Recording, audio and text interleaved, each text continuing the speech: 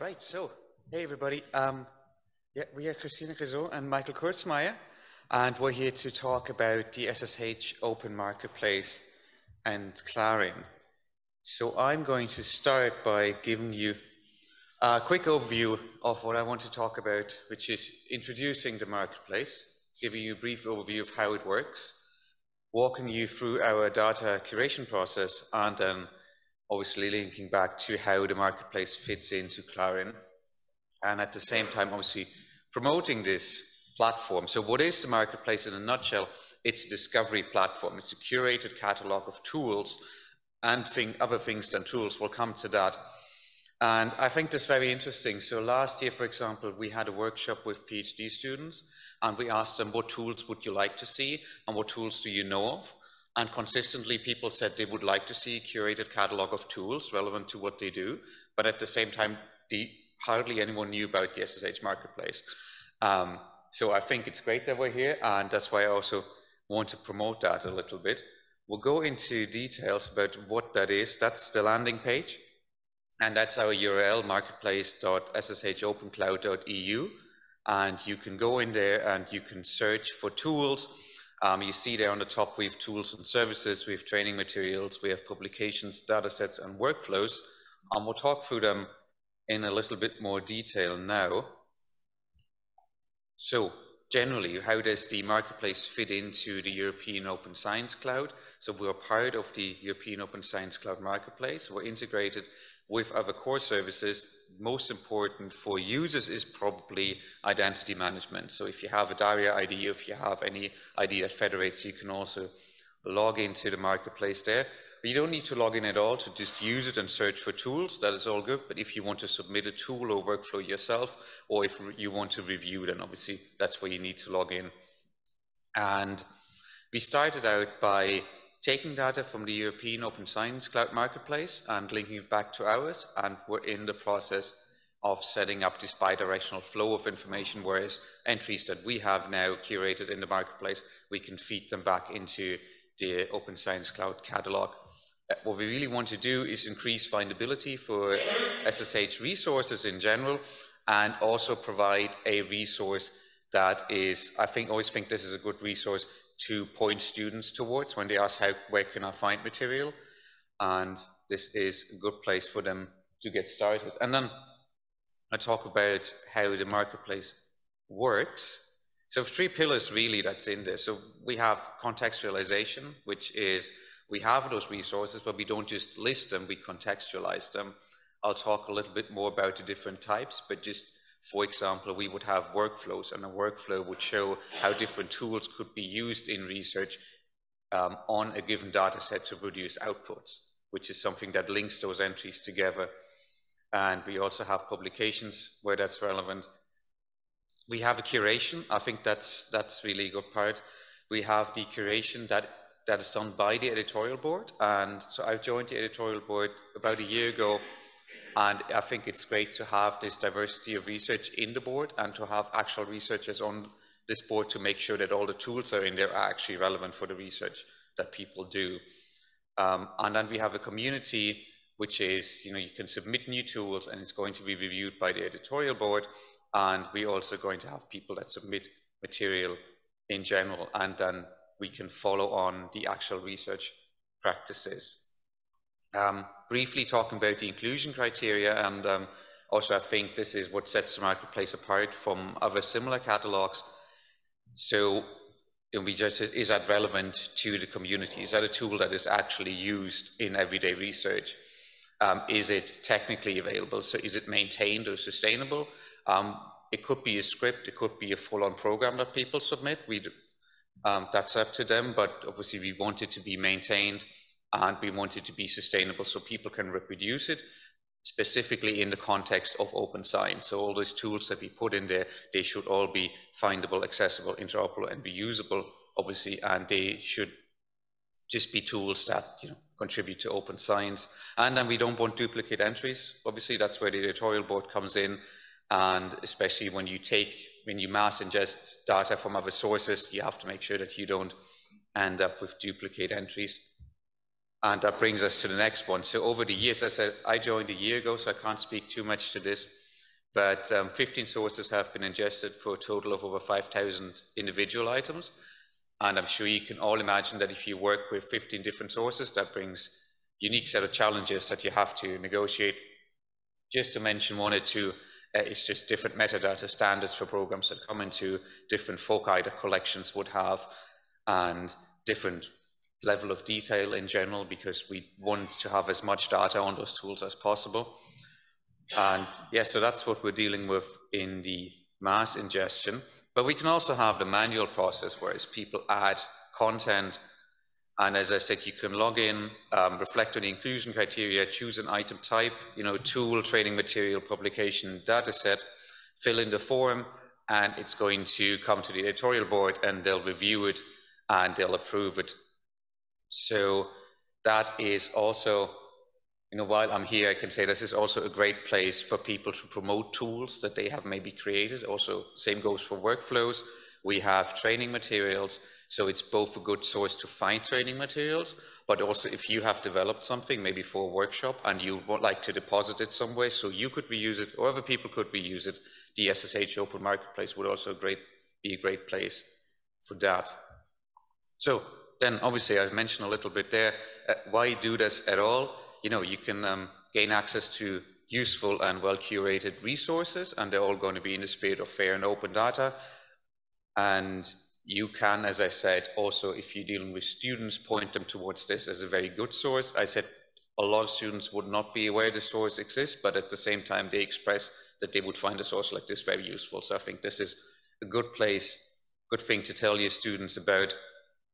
You can promote your own work, tools, workflows, and so on. And if you're interested, you can also become actively involved. You can be a basic contributor, or you can join the editorial board and be an advanced curator. Then very quickly, I've mentioned tools and services, or the content types.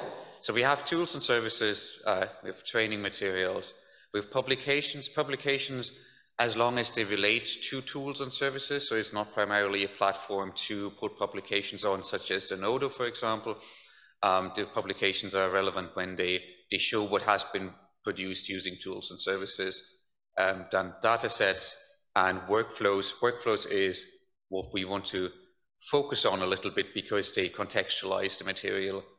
And that, just as an example here, that's a page for a tool. It has a title, it has a description, has a status, and it has a link to the tool. And we have the same here. That's a workflow, for example.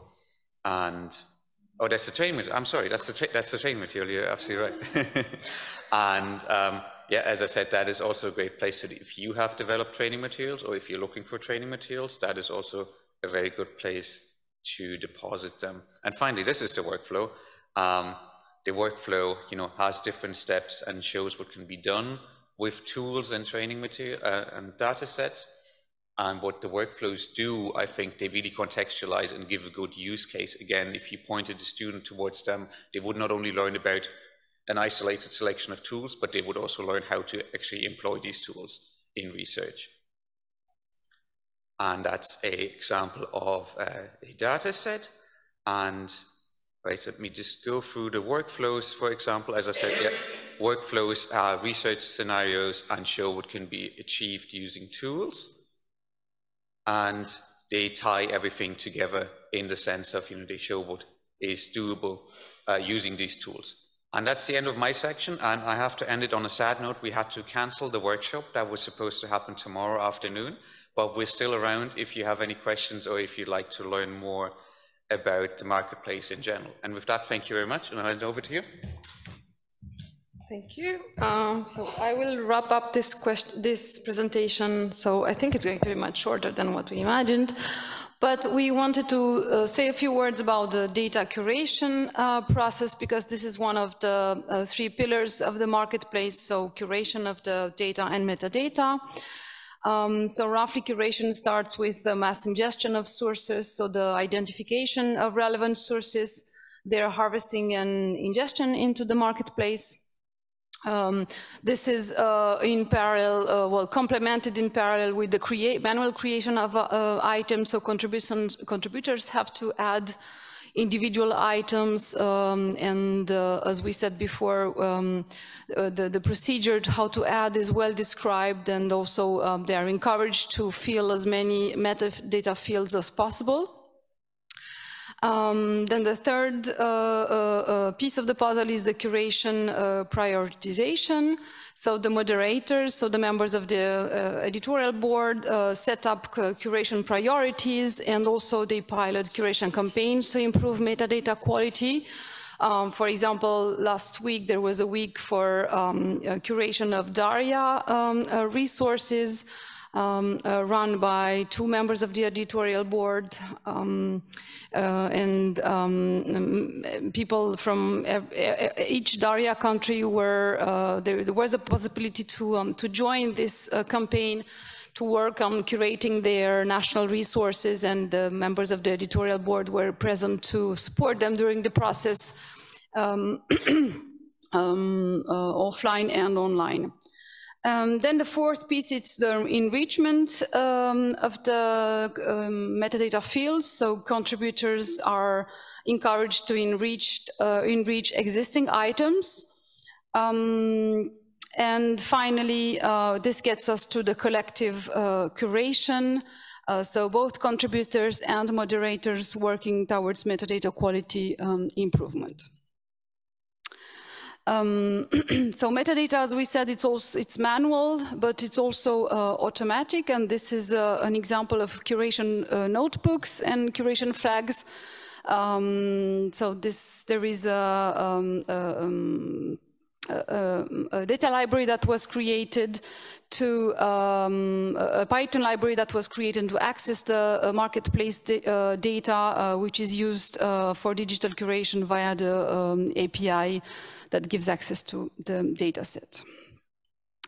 And we are also here to speak about the marketplace and CLARIN. As you have seen from the beginning, CLARIN is one of the 3 infrastructures that have created and maintained the marketplace on a regular basis. Roughly until now, some of the CLARIN resources are already in the marketplace, namely the tools from the switchboard, but also tools, corpora, and lexical resources from the CLARIN resource families. And with respect to this, there is a continuous ingestion to be sure that the marketplace remains up to date, because as you of course know, the resource families and the switchboard are continuously modified. So as new resources are added, there was a very recent update about for these 2 tools on resource SIS on behalf of CLARIN and their ingestion into the marketplace, something like last week. And also we have added so the upskills outcomes are also added in the marketplace now as training materials. It's possible to manually add them, but also harvested by via the SSH training discovery toolkit. We also have some future plans, and we hope that discussions will go well with the CLARIN community and BOD. So roughly the idea is to see how we can improve the connection of the marketplace and VLO. And this could be, roughly this means to investigate in what way the marketplace can complement the CLARIN infrastructure with the different parts of the CLARIN infrastructure, both from a technical point of view, like for example mutual harvesting, but also from the point of view of increasing the findability and accessibility of language data. And then there is another plan which was suggested or pointed out by one of the reviewers. So we also want to thank you, that person, for the suggestion. It's an important point indeed that there are more and more discovery platforms that exist. Of course, the CLARIN discovery platform itself, platforms, the marketplace, the EOSC marketplace, and the idea would be actually to make sure that we understand what are the similarities and complementarities between these different discovery platforms, and resources, so that we can better inform and guide users. So when I mean users, both users who deposit resources and users who use the platform to find resources. And with respect to the marketplace itself, there are at least two distinguishing points with respect to the other platforms. So the first one is that it showcases resources in a contextualized manner, so linked with there are links with the other resources, and also it proposes a unique type of resource, which is that of workflows. And as we said, we wanted to organize this workshop on creating workflows using CLARIN resources that are on the marketplace, but this will be, hopefully, will take place with a different occasion in the future. Thank you for your attention. Thanks. I would like to ask about your metadata inclusion policy. If I understood correctly, there could be people adding metadata that are not necessarily authors of resources or tools. Do you then have some procedure in place that you inform the original author that this entry has been added, so that they have a chance to check the metadata in the description? Because sometimes some other user could misunderstand or misinterpret things and do a disservice to the original author, and if they do not know that this is happening, they cannot pay attention to it, check it and correct it. I don't think we already have like a procedure that we should consider discussing this in the editorial board. I can only say by experience for the Swiss resources that we have added on the marketplace, before I added any of the resources, I first got in touch with the authors to say, hey, we can do this and this and this to increase the fairness of your data. Do you agree? They have all agreed. So then I added the resources on the marketplace. Only one person said, I would like to check with you how you filled in the different metadata fields, just to be sure that you have correctly understood my resource. So I did this with her. And then, of course, as everyone has access to, can connect to the platform using their IOSC login, anyone can actually, even the authors themselves, get there and modify if possible. But that's a point we can add in terms of documentation and like formal requirements or something like this that we can discuss. Thank you for the question. It is, in general, very difficult to find what you need if you don't know the exact name of the tool that you're looking for. So the question is, how do you make it possible for people to find what they need? I see that you use a kind of Tadera tags, but I think these are too broad to get to a, let's say, fast to the things that you want. If you want to do something very specific, you need, I think, more specific terminology and tags added to the tools and resources that you have. So you can filter by keywords. You can filter, of course, by types of activities. You can filter using the Tadera classification. You can filter by country from where the resource comes from, and you can of course search in the search bar with the words that's like keywords that you are interested in, and just find then check the results of the search. So all this is possible. Yes, we didn't plan for a demo because of the time, and also because we thought we would have the workshops. Also, maybe the workflows would also be a good place to start for someone who doesn't quite know what they're looking to do yet, because the workflows could give you an example of how those tools could be used, and if that was potentially something that the person would want to look into. So I think the workflow contextualizes what the use of the tool could potentially be beyond what a search, even by tags and activities, might reveal. Yes, and I see one more question, and that will be the last question, I think. Mm-hmm. Could you possibly explain a bit how much time it takes for you to create the individual services.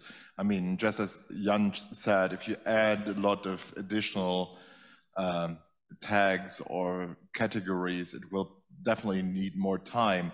And especially if you have something like start here, if you do not know what you're searching for something like a process, that would actually take a lot of time to do that. And so an editorial team for an indefinite number of possible tools would probably be very challenging.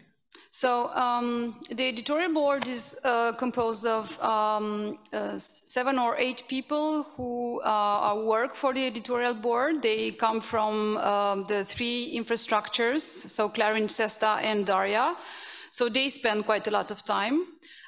Then they have complemented this with 9 volunteers like me and Michael. We spend a bit of time, depends on really on our time availabilities.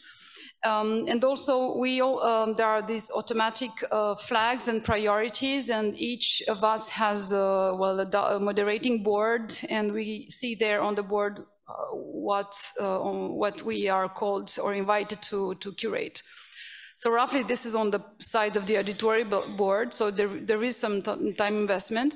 And of course we also count on, especially with the manual adding resources, on the contributors themselves from the beginning actually to add resources which are well documented. And also the marketplace is very young, so it's only been what, 1 year and a few months that it started. So we still have resources to curate this, and we'll have to think in the future how this will continue.